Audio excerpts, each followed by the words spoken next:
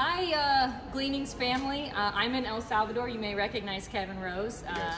We Zoomed with him back in October, November of last year. Yep. We came out just for a couple quick days, but I wanted to pause real quick because I had quite the experience out in some of the children's feeding program centers with Convoy.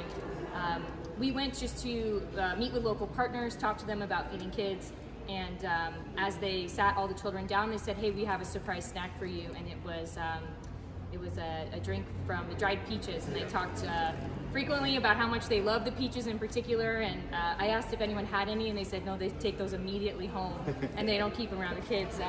And now I'm staring at oatmeal and poppy seeds, which is probably familiar to a lot of you guys, and Kevin can talk more just about Hey, we love you guys. You know, we are blessed at Convoy of Hope with a lot of partnerships, but Gleanings is especially important to us. You guys give us these amazing products, and they are invaluable tools in our toolboxes as we work in these communities that Jill got to see this week. So we just wanted to take a quick minute and say thank you.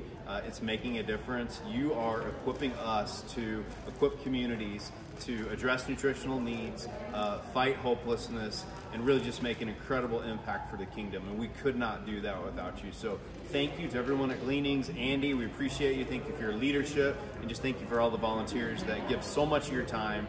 We just love and appreciate you so much. So thank you so much. Yeah, and next time come join us. We'll all hand it out together. That's right. See ya.